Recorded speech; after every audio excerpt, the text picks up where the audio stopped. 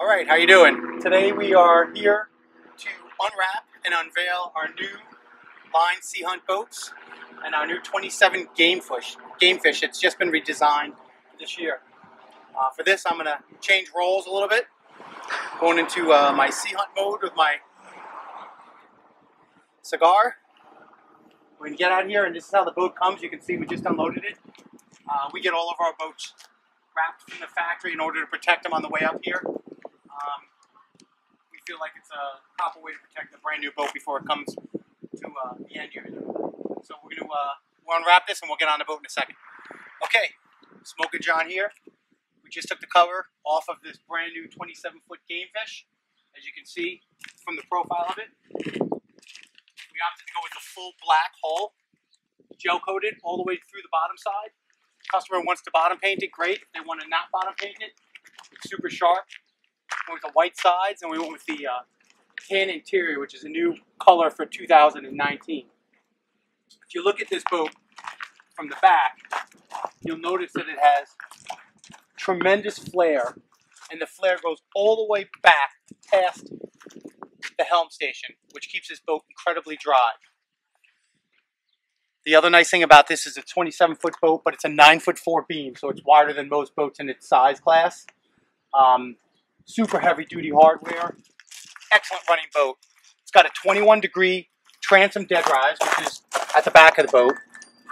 And it's got a 60-degree dead rise in the front of the boat, which is your entry point, which creates the ride that we're going to get on this. This boat is powered by a pair of Yamaha 200s. As you can see from the factory, props are installed, batteries installed. Everything's pretty much ready to go. We got to clean it, fuel it, put it in the water. Recessed Lenco trim tabs. Underwater lights are standard on this boat. Let's walk around the side over here a little bit. We have a side door on our port side. We also opt to get the side door boarding ladder, which we'll show you when we get inside there. You see a little bit of dust on this boat. We definitely have to clean it up a little bit. Standard with the stainless steel anchor windlass built right into the boat. And if you come to the front of this boat, you'll see the tremendous entry angle of this boat and the tremendous flare on this boat, and that's going to give it the superior ride that it gets. Alright, let's walk back on and get on the boat and take a look and see what we got. Okay, so back of the boat you're going to see this really cool feature, built-in boarding ladder. Just pop this right out here, drops down. Easy to get on and off the boat, stores out of the way. Super easy access to the boat.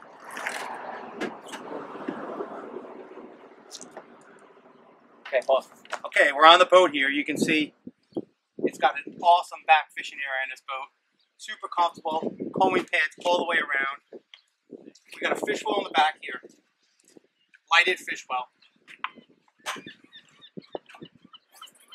Another huge fish box in the back. Everything's finished on both sides and it's sealed. Transom door with a magnet to keep it open, which locks it off nicely. Here we just have a little bit of storage down here. Okay, we got a fold-up rear transom seat, which is nice because a lot of times you're not just fishing and you want to get out there and bring some family members with you. So we just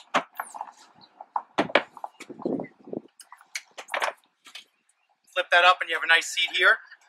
We have the back rear-facing seat with two fish boxes, aerators in the back.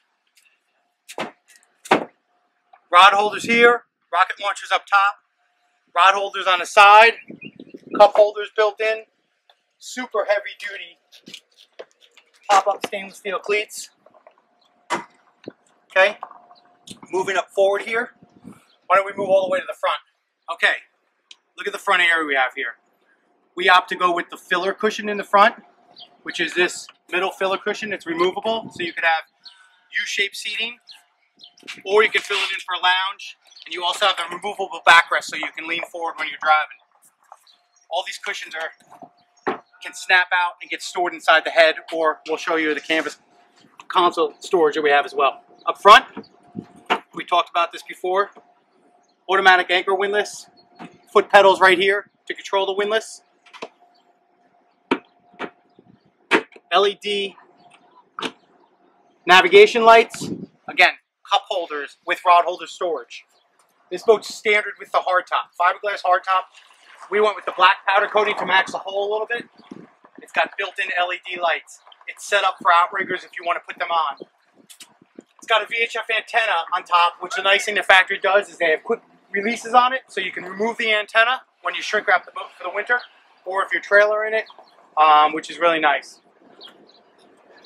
There's a cushion here, which we're still waiting to get, but you have some nice forward seating here too, which kind of fills in the area nice. Storage compartment in the floor right here. Nice and deep. Full self-draining cockpit on the boat. Powder-coated rails, standard. The hardware is super heavy duty on this boat. It's comparable to top-of-the-line boats. Okay, so if you take a look, we're on the boat right now. This is what you get from the 9'4" beam. You get huge walkarounds. Where on an 8'6" trailer boat beam, you're not going to get that type of walk-around space. This boat can be trailered, but it's just a little bit wider than the limit, so you have to get a permit to tow it, which is not a big deal. Dual captain seats with a flip-up bolster and droppable handrests, which is really nice. Super heavy-duty hardware, all powder-coated as well. And if you look down here, we also have a flip-down powder-coated rail, so if you want to put your feet on something, you got that as well. This boat is loaded with features and benefits, which is exceptional because it's an unbelievable riding boat, and to have all that as well is nice. We got a tilt helm seat here, our helm steering, our dual binnacle controls, push button starts. We have Lenco trim tabs with indicators. Like I said, the boats come pretty much ready to go. Batteries are on. We turn the battery switches on. We opted to go with the single 12-inch Garmin GPS chart plotter. It also has a VHF Garmin radio to match. We could put a second screen if somebody wants, if they want to add radar to it, or night vision or anything like that. There's plenty of space to do that. All these boats come with the JL audio system, Bluetooth system, speakers, matching speakers, and so forth. And it's kind of a cool little feature I've not seen on a lot of boats, but it's got a little place where you put your smartphone, and it holds it right there. Again, as phones change, as things change, it's going to fit all the different devices that you have, which is really smart from Sea Hunt.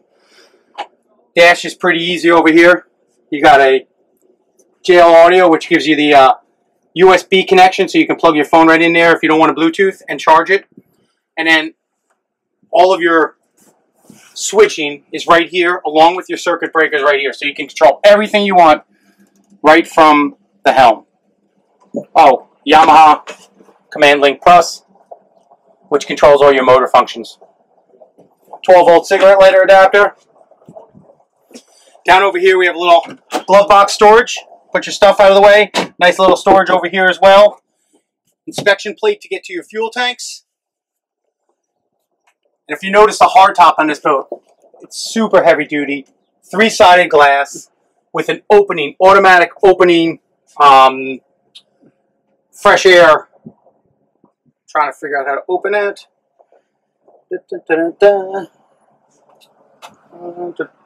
Oh, we got a windlass control here, underwater lights control, a mister. This is kind of a cool thing. This will actually mist you with cool air, which we probably could use right now while we're running, and that's standard on the hardtop functions of a Sea Hunt. Okay, let's see here, windshield vent. There we go. Actuated allows us to get air inside when we're driving, or pretty much close it off if we don't want to get anything. It's got built-in spreader lights, built-in LEDs. You can see this is a mister right here. They're throughout the back of the boat over here. And speakers are all built in too. Also zoom in over here. You can see we're all ready to go if you want to put outriggers on this boat. The factory thought about it. They don't offer the option, but we can easily put outriggers on there very easily. And it's going to have the support that you need. This is kind of a cool feature that Sea Hunt has. We really like this about the boat. They have the side walk-through doors, and if you're fishing or if you're using a boat to get using it to get on and off the boat, what we like about theirs is that the gunnels flip over. Okay, So we're not ruining the integrity of the boat at all.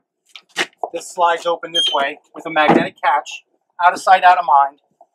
And we've taken this step a little bit further, and we have a removable stainless steel ladder so you can board from the side if you prefer.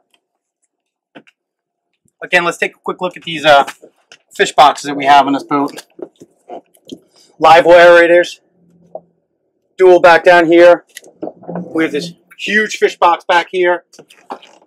Another aerator back over here, lighted. Again, see the finish on both sides. Heavy duty actuators, heavy duty latches. Okay, another inspection plate to look at the other side of your fuel tank. And if you look on the side over here, you'll see our VHF radio, which isn't installed yet, but you have fish rod holder pockets, but you have a tow rail here. So if you're fishing, it's perfect height where your knees aren't getting beat against the side of the boat, but if you're fighting a fish or you're hanging out, you have some support for yourself. Over here we have a raw water wash down. Okay, so that's taking raw water and washing us down. But we also have a freshwater wash down over here. Okay, which uses the fresh water on the boat. And, of course, the bottle opener. Can't have a boat without a bottle opener. We have double tackle stations. One on this side with drawers and tackle boxes. We have another one over here. Knife holder. Gasketed.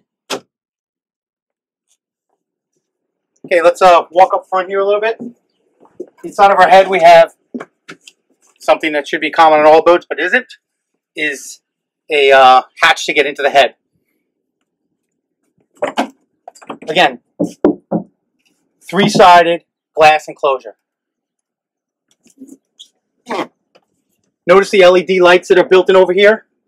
Also, these things right here, which people probably don't know what they are, but they're drainage for the storage lockers and the cup holders, which is super important because where does that water go if you're storing it?